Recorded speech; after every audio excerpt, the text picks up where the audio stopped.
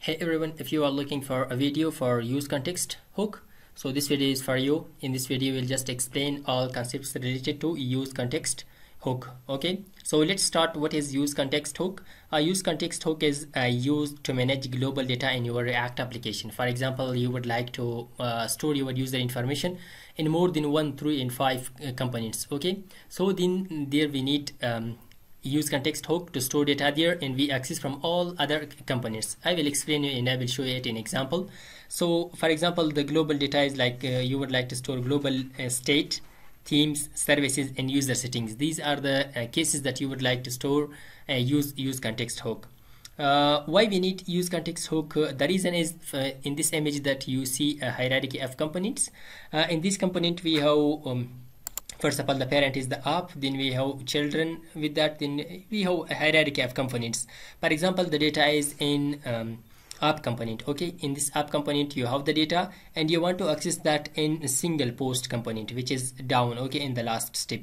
And whenever you want to access those data in this single post component, so it is hard to pass from app to main, then from feed to following to. It is hard to pass from one by one to a single post. So the reason is that we are using use context to store the data in the parent and access in all components. Wherever we want, we can access that data, that global data. So how to use this create context hook? So this context hook, so for to use this we need 3 steps. First of all, we need to create context, then we need to provide the context. The third step is to consume the context. Okay, so now let's get started to create an example for that.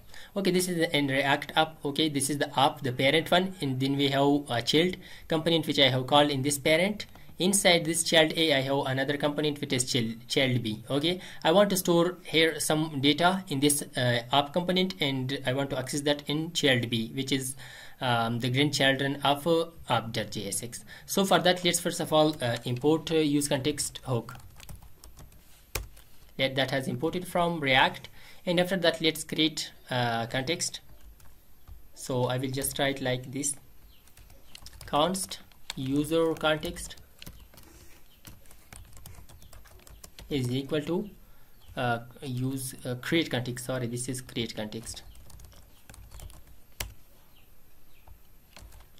Create context, and after that we will just wrap all our components through this user context. Okay, like this. For example, we want to all our children component should access this data that I am providing here. So we will write something like this. Okay, let's write here user context dot provider.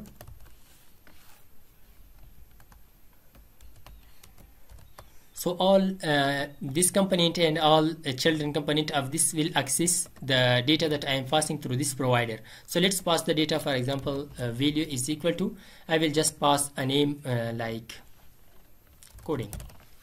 This is a name that I have passed through this provider. All these child, this child and the child component of this component will access this value. So how to access that? Let's come here to the child B. We would like to access that data here. So first of all, we will just import that. Import user context from app.jsx. Okay, after importing that, so now we will use that. So to use it user context, so we need another hook. We would like to import that use context from React. Okay, that has imported. So now let's come here and we will just write const user is equal to use context, and we will assign this user context that we have created. After that, our value will be assigned to this user. So now let's print the user. Here I will just print user. Now let's run our React app. cd client. I will move to the client folder, npm run dev. That will start our React app. And let's move to this URL.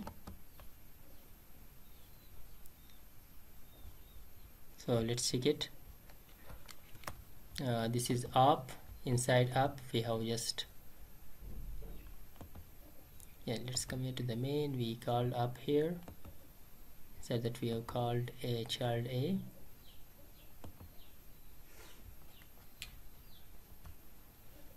So let's just come here. We should export it, okay? The context that we have created, we should export that. Now let's check it. Refresh our page. See, this is our data. This is the coding that we have passed. Okay, if I pass something else, let's, for example, okay, let's save it. See, that has changed the data. So it was all about use context hook. If you understand, and this, so congratulations that you learned about use context hook, how to use it. So it was all about the use context hook, to use that, okay, for global data. It had 3 steps. First of all, create that, provide that, and consume that. So I hope this video was helpful for you. If you like this video, don't forget to subscribe our YouTube channel, and thanks for watching.